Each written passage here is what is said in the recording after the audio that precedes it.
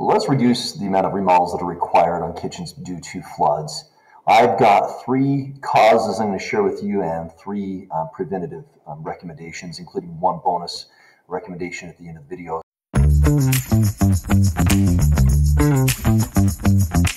Welcome to Kitchen Math Experts. I'm Shad Johnson. Over the last 30 years, I've remodeled scores of kitchens due to floods.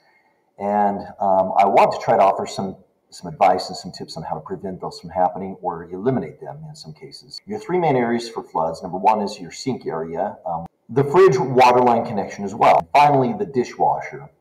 So my first recommendation is going to be make sure that your flooring goes underneath all your cabinets.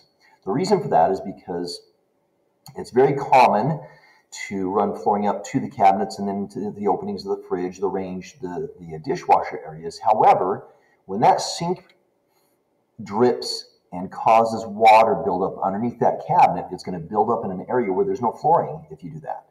That's going to build up and cause damage to the cabinets, to the flooring possibly, and to maybe to your subfloor in your house and more.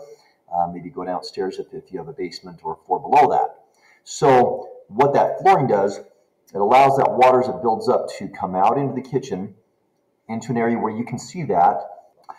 Next, check the connections on your fridge waterline regularly. Now, if you have a freestanding fridge that you can just pull out from the space, check that connection. Maybe put it on your list of things to check, just like you do your batteries with your smoke detectors, maybe every 6 months. However, if you have a built-in refrigerator, that's a little bit more difficult. So that's my third tip. A lot of the modern day higher-end dishwashers, and I think you're seeing some of the mid-range dishwashers also, are incorporating basically a tray below the areas where the water drips with a sensor in it, so that when the water hits a certain level, it turns off the dishwasher to prevent a flood. All right, I promise you a special one at the end. And the special one is in the sink base is an angled tray that is plastic or I can't remember what material, composite material.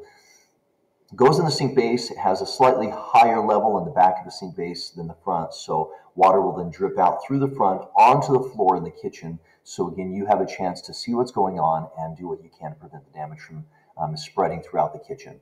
I hope you like the ideas. If you do, please subscribe. You know what to do. And then, of course, share. Maybe you've had experiences with this and you want to share your nightmares. This prevention prevents not only money, but time and heartache and having to move out of your house or lose valuable sentimental items. Hopefully this will help you and prevent some of those from happening. Thank you so much for watching.